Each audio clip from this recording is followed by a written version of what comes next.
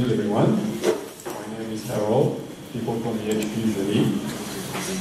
I'm French, I'm an electrical engineer, and this is my first presentation, and actually it's a fail, because all my slides are totally messed up.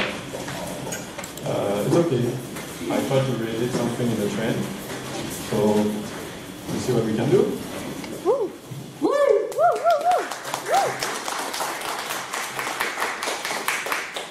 So it's about solar energy harvesting. It's a big project. So the idea is to concentrate the heat energy from the sunlight and convert it into electricity. This is really what I want to do. But since we have heat, why not use it also to heat up some water? So the system is classified as concentrated solar power, or CSP. Okay? This is the general synoptic of the system. So we go through the other slides slowly, but you can see we have the sunlight on the left is concentrated by the Fresnel lens on the surface that we will consider as a fluid heater. Then the fluid will be transferred to the heat tank, where we store the heat energy just as is. From there we have two options, like I said. We can convert it into electricity, but it's a bit more complicated. Or you use what we call the heat exchanger, which will help you to transfer the heat to a secondary circuit in which you make your water circulating. So here you have some texts about what I just said. So the Fresnel lens, the fluid heater, and the heat tank. Here is about the water production. So you see clearly the heat exchanger circuit. And on this one is about the electricity production. So what's interesting here is that we use what we call a heat engine. Some very practical one is called Stirling engine. You have different configuration. This one is supposed to look like an alpha configuration. And which one will convert the heat into mechanical energy, so we generate the torque, and we make an alternator spinning to produce electricity. What will come next? Actually is this slide, sorry. So you will see that we convert the AC electricity into DC. We store it in batteries, we have voltage regulation, current regulation. And of course, when you need it at home or for any other appliances, you need to convert it back to AC. So the idea behind this is to have another unit to synchronize the AC signal with the grid if you want to send it back. So this is globally the project I want to develop this year. At the end of my short presentation, you have a list of subsystems I have to work on. So we have the sunlight concentration unit, has been done already, or partly actually. I just tested the Fresnel lens. We have the sunlight tracking system.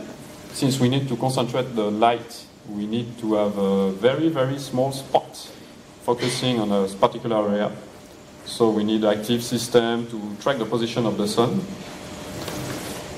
Temperature control focal point adjustment system is about how big you want the heating, the spotlight on your heating elements. So if you don't want to melt the device, you have to adjust the focal distance accordingly. Then you have the high temperature fluid heater. So this is the device, we can see there the square where all the light is concentrating. We have the high temperature fluid tank. So the fluid tank actually contains some kind of fluid, but usually we use melted salt. because they have a higher heat capacity, a higher boiling point as well.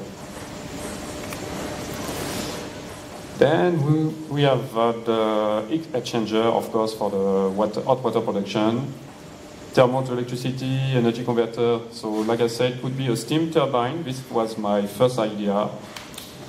Or Stirling engine. So, or maybe something inspired from the Stirling engine. I have some ideas in mind, but I'm not really sure it works, so I won't tell more. And of course, all the AC to DC, DC to AC converters. And of course, some control and monitoring system. That's it for now.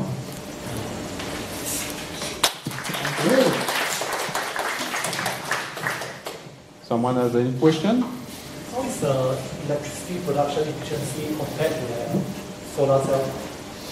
Okay, I did some research. I lost the pages. When you use, okay, you have different methods. You have the standard photovoltaic solution, which is rated around 20 to 22% maximum. You have what we call the concentrator photovoltaic, which use also a Fresnel lens to focus the sunlight on on the same kind of a cell, but they use up to 4 junctions of a very high quality or high efficiency, and they achieve up to 44% doing that. But you need also a light tracking system, so it's more complex, more expensive, and sometimes what you gain in productivity is lost in the cost of the installation. And about the thermal approach, we can hope to up to 60%. This historically maximum limit, if I'm not wrong. So I will try to get something working around this level, maybe.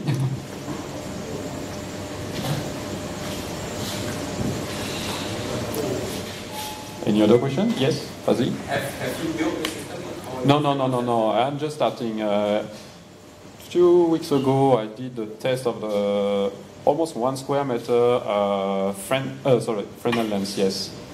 So the kind of lens you can get from a. Sorry.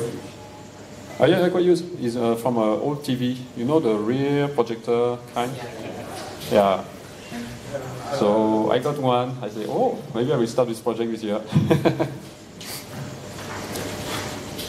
Yes. You mentioned that you're going with this structure of the PhD. Yes. Is there any particular reason? Sorry again? Is there any particular reason or significance behind choosing this particular structure? Oh, this structure is because you have one side you can heat up. So even if you have some heat accumulated there, it will just go up. On the other side, the cold side, you have also some heat accumulation over time. So in this configuration, it will help by convection to evacuate the heat. But this is quite experimental, for what I want to do. Actually, exists project like this since 1984. One project named Vanguard was using this, and I forgot if it was 12 or 25 kilowatts of solar energy with a dish of maybe 12 meters diameter. But the problem is you cannot produce electricity by night. So it's why I need a heat tank. Yes? So the lens, as large as the lens is, that's basically the amount of power that you're using. Oh, yes. So what exactly does it buy you compared to just having a larger heater? Okay, for 1 square meter, you can opt for 1 kilowatt of energy, solar energy. So let's say you work with 60%, ideally, you can reach 600 watts. Even what does the lens buy you compared to just having the heater? You have some area and you get some sunlight into that area. Oh yes, we can do that, but the interest is to get higher temperature. Some people manage to melt steel, even glass. using Fresnel lens. I'm guessing what you do is you capture from a large area, but then your water only needs to be in a small area. So you don't have to spread out your water in such a large area, right? So your lens can capture a big area of sunlight and then focus in a small area of water and get that heated up. You could do the same thing by spreading the water around on the big area, but then I'm guessing you also have a lot more conducted out. Space is expensive. Also that.